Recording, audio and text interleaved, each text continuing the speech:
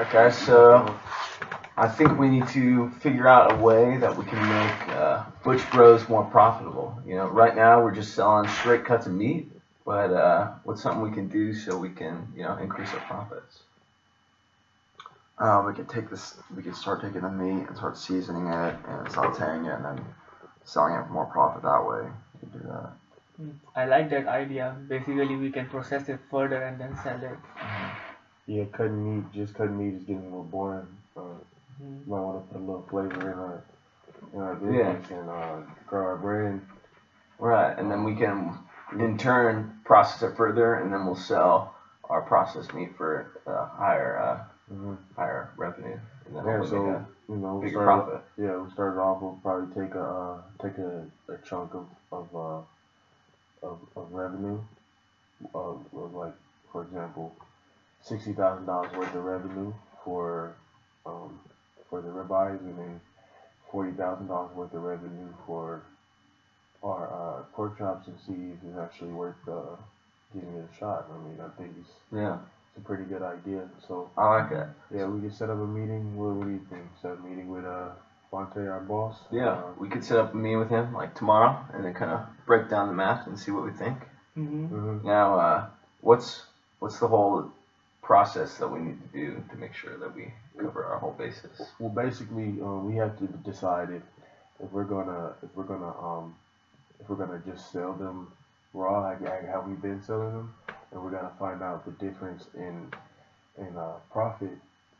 We have to find out the difference in profit. We have to find out if it's worth actually putting meats into processing. We have to find out how much is it going to cost to put this type of meat in the process, and how much is it going to cost to put this type of meat in the process. I want to make sure that I am getting you. So what you are saying is that when we will process it further, there will be added cost and everything. So we have to keep it in mind, and we have to see if we will make revenue if we process it further and then sell it. Yes, because we want to see our change in revenue, which is our incremental revenue, and our change in cost, which is our incremental cost, so that we can get our incremental profit and see if that will funnel some more money into our brand and for growth.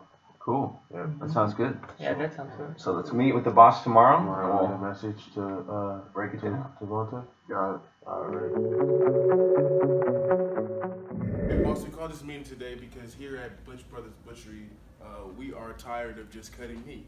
We'd like to do more. We'd like to put our artistic chef minds to the test, and we'd like to try to make a profit in the restaurant industry by processing our meats further, some of our meats further, if it's within our cost margins. I'm also going to open it up with the seller process further. So first we will look at the ribeye steaks. The revenue we are earning right now from sales is 60,000. If we process it further and we sell it, our revenue, it will be 100,000. And our processing cost, the additional cost, it will be 13,000. We get about 60,000 in revenue before processing. Yeah, and if we process further, we get about 100,000, as Amon said. Our difference, our incremental revenue, would be about $40,000.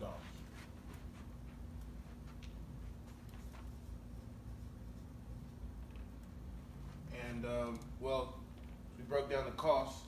The additional costs to process before we process it is zero, because we haven't, all those costs before we get to that are fixed. Once we process it further, the cost of that would be about $13,000, and our incremental value for that would be $13,000. And our profit, well, once we break it down, we come here, we don't have any costs, so it will be remaining 60.